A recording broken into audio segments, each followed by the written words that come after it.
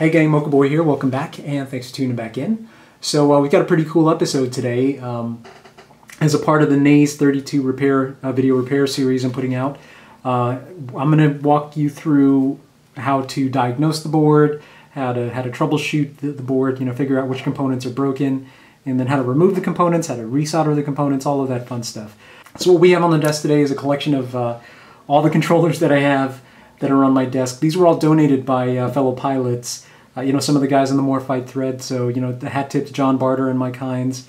Thank you so much for sending me on these mullet flight controllers. It really helped to not have to worry about what happened to the board, as you were going through and trying to figure out what was wrong with it.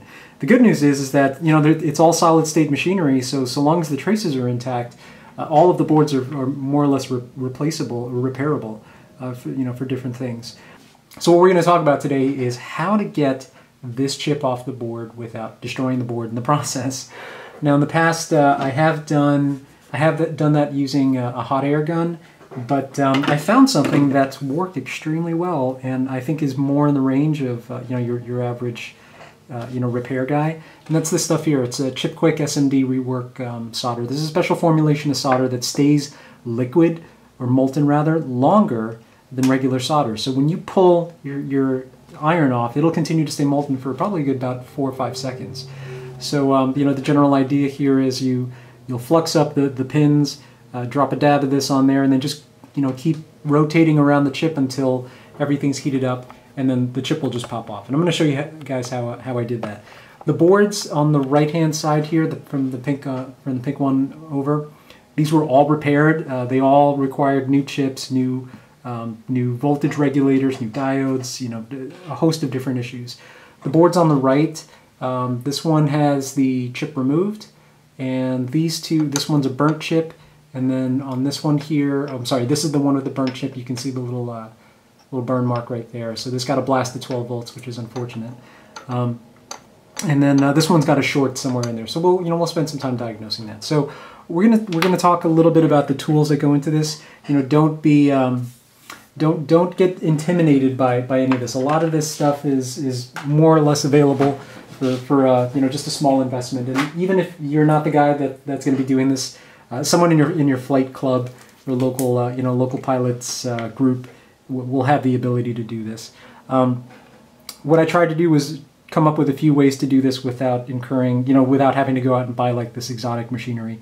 The only thing that is I would say mandatory is you'll need some sort of an inspection tool, and if you can't afford a stereo microscope, which I have on my bench, but it's only because I enjoy doing this, then you'll need at least something like a USB microscope, because you need to be able to see what you're doing, and you need to be able to inspect your work and check for shorts and things like that. And these USB microscopes are pretty much the only way that you can do that. So let's talk a little bit about the machinery or the equipment here. One of the things that I have, this is a new thing on my desk. This is the Mastech MS823-2B digital multimeter. Now this is an auto-ranging multimeter, and it's also smaller than the X-Tech that I have. I use both of them, but what's really nice about this is, apart from the fact that it's auto-ranging, it only takes AA batteries versus the 9 volt, but it also has a capacitance checker. This is one of the first models that I've seen that allows you to take a capacitor and then measure the capacitance of that capacitor. And this is important for, if you're trying to identify a part and you don't know what the value is, you just pop off a known working part, measure it, and then replace it. So this is like a $25 multimeter, so really fantastic buy there. This is another cool thing that I found. This is a chip or a PCB holder. You can find these on eBay, like if you do a search for phone or PCB repair. This is a spring-loaded holder, so that keeps this nice and immobile while you work on it. Just be careful that, bear in mind that these are metal prongs. So specifically these two pads right there, you never want to do something like this, because now you're bridging power to ground. So something to consider there. Moving right along, replacement parts. These are STM32 F103s. These are some diodes. I'll have all these parts in the description so that you can see what you need to buy. 3.3 voltage 3.3 volt voltage regulators, and then some Schottky diodes that I have around here. Let's see. Yeah, these are the Schottky diodes. And again, I'll pop in these parts at a later time. But yeah, these are typically the things that break on the board whenever anything goes wrong. So moving right along, you're definitely going to want some solder braid. This is what I use. You can buy these in bulk on eBay, like 10 bucks for five of these.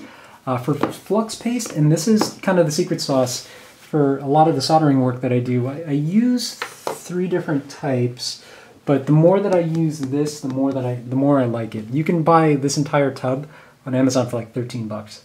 It's normally available for like 50 or 60 bucks, but you can buy this. This is enough to last you your entire life and the life of your kids. If you don't want to go out and get that much, you can spend 11 bucks on this MG Chemicals flux paste.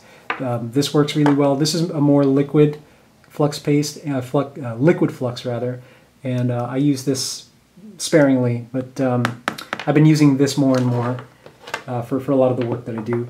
You also need a collection of brushes.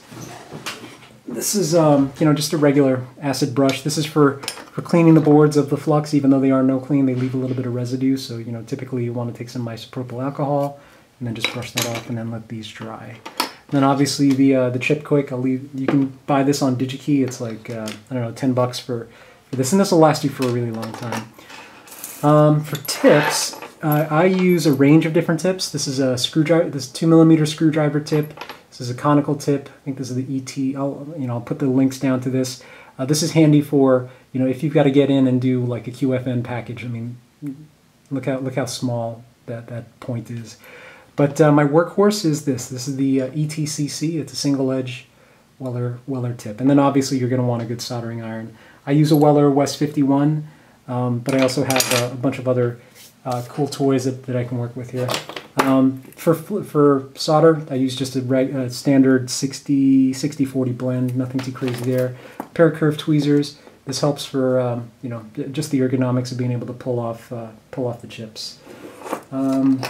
Oh, and one of the other things that I have on my bench, I'll show you a picture of this, but it's the XPower 853D. It's a 3-in-1 hot air rework station. But one of the things that's really, really handy about this is that it comes with an adjustable power supply. So you can dial in 5 to 15 volts up to 1 amp, and then you can use this to power your electronics. So you may see these pop in on camera every now and again to power the boards.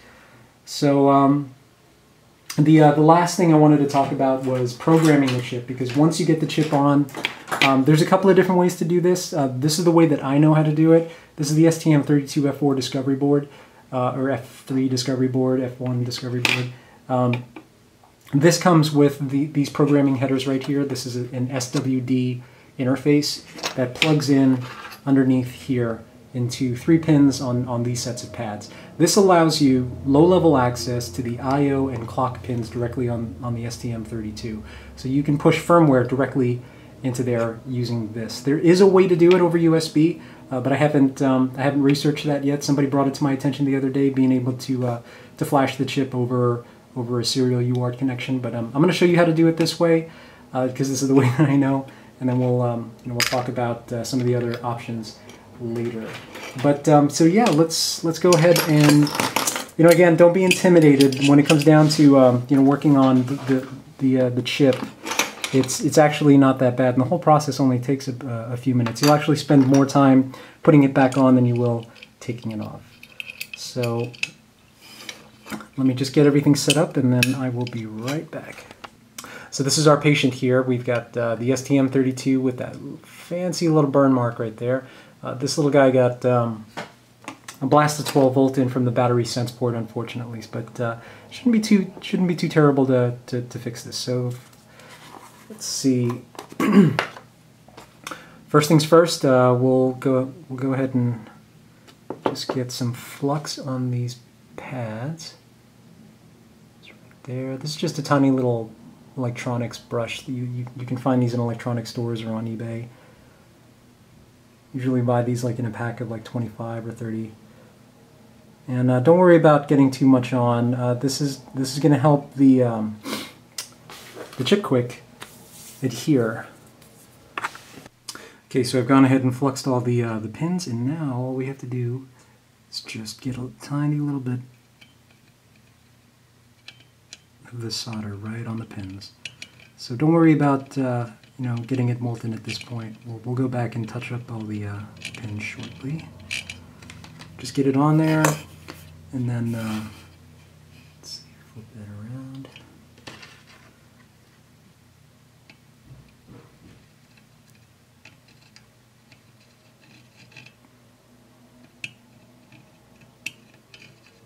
You don't need a lot. This is about as much as you'll need.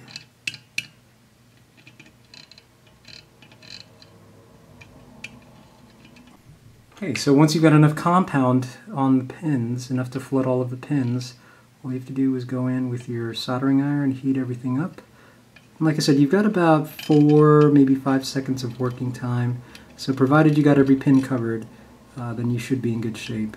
But just one thing to note is don't force the chip.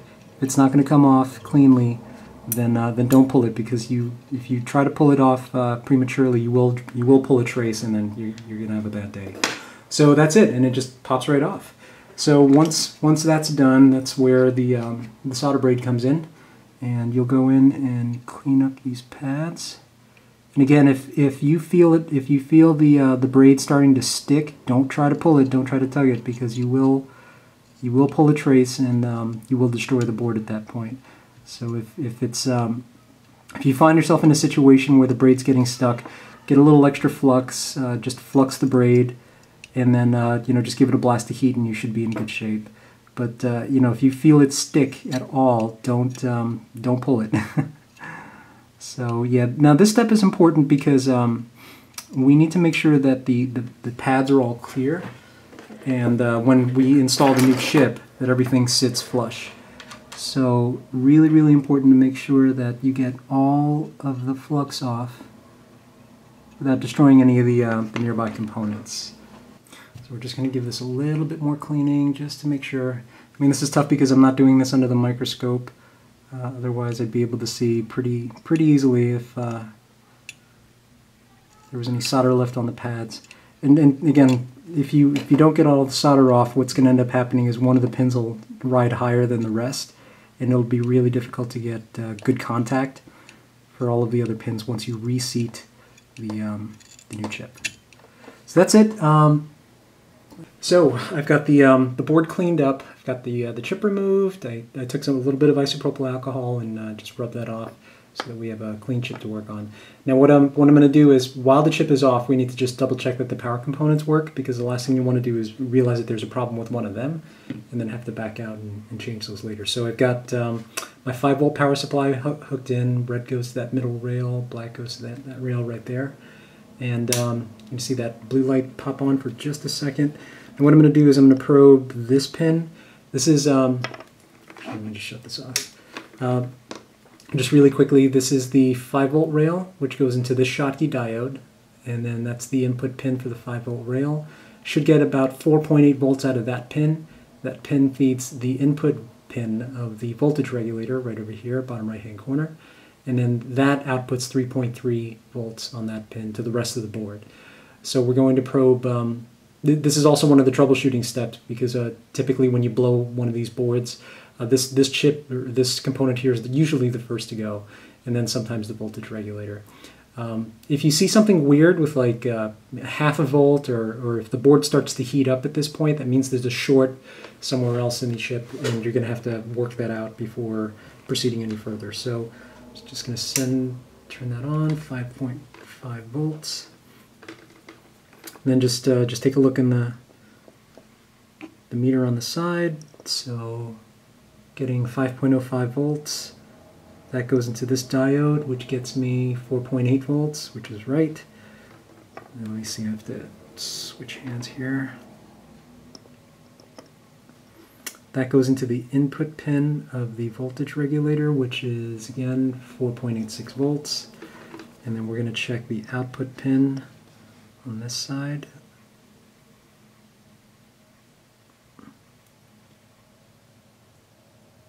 And that gives me my 3.3 volts right there.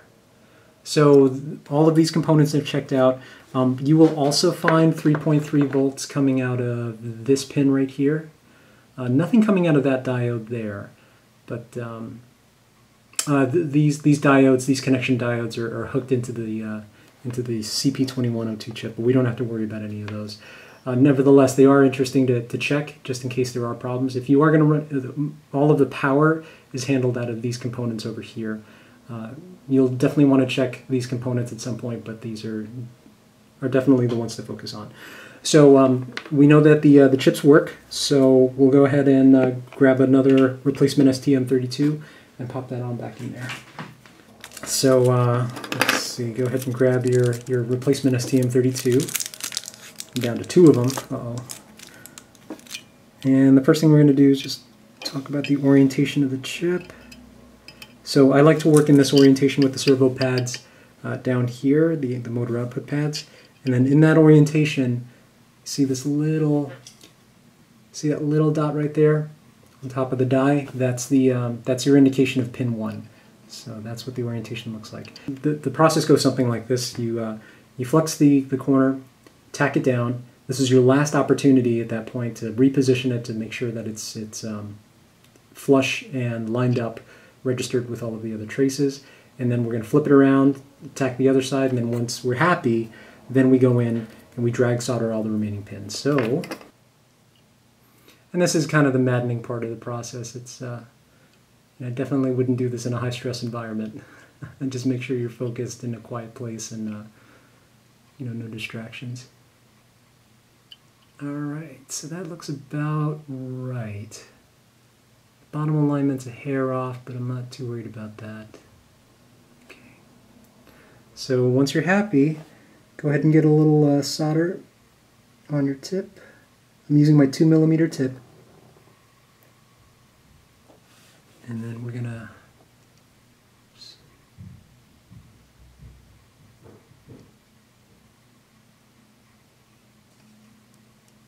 tack down that one leg. And then, like I said, if you can tack down that one leg, that gives you a lot of flexibility to play around with the alignment on the other side.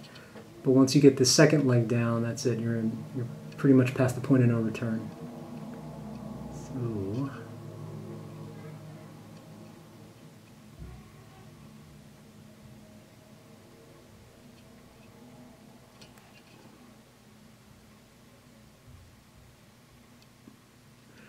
And you don't get any points for being a hero here. If you don't like the alignment of it, just start over.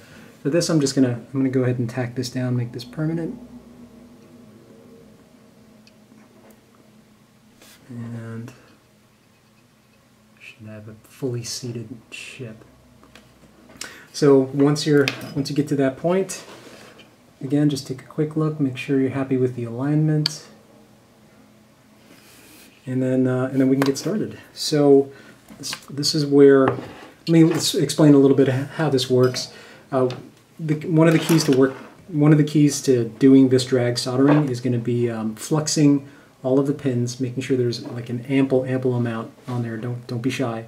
And then we're going to get a small dollop of solder on the tip, and then we're going to use the surface tension properties of that molten solder to just heat up the pins, and then the heated up pins will draw in as much solder as they need. Now, one of the things that is going to happen, unfortunately, when you're doing this is that you're more than likely going to short a couple of these pins in the process. You don't sweat it. You can go in and clean them up a little bit later.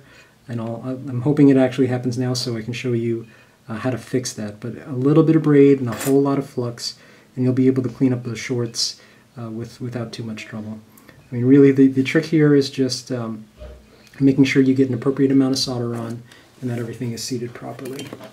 So, let me zoom in a little bit and we'll get to work.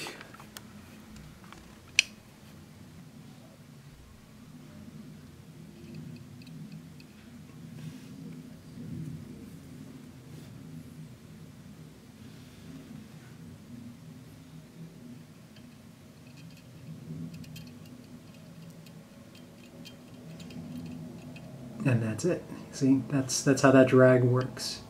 You just get a little bit of solder on, on the tip, and the pins will pull off whatever they need, and that's how you use a really, really big fat tip to apply solder to these really super fine legs. So we'll do it again on this side.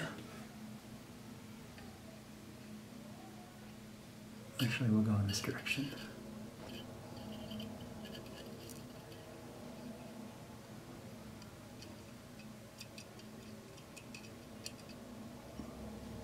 Okay, good. So we got a few shorts on this one. That's all right. I will show you how to fix those when we go back. Actually, or I'll fix them right now. So yeah, part of the problem here was I probably had just a little bit too much solder on the tip, and a few of them ended up pulling a little extra. But this is easy to fix. Grab a little extra flux. Just drop it right there.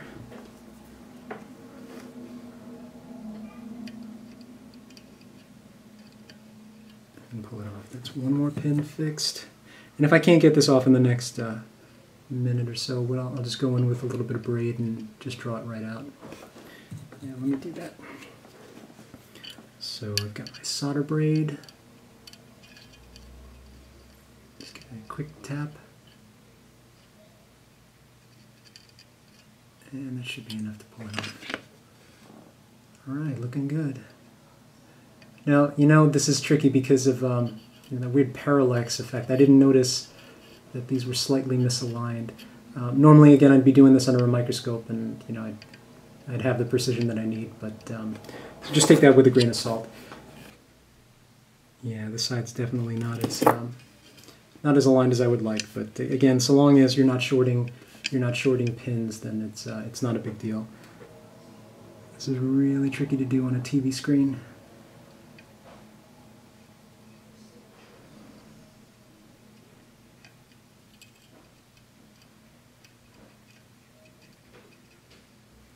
Okay, so we got a few shorts there, no problem. Just go in and fix this up.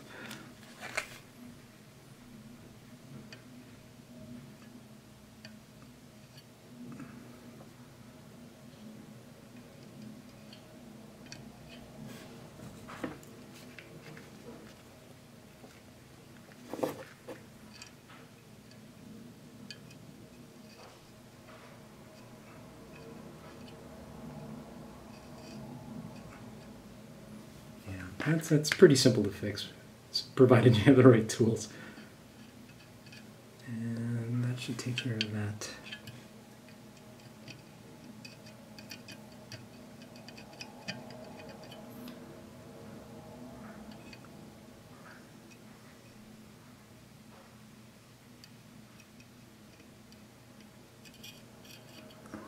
Okay, so that's all the pins. I'm gonna drop this under the microscope and just double check to make sure that I don't have any shorts anywhere else, and then we'll come back and we'll wrap this up.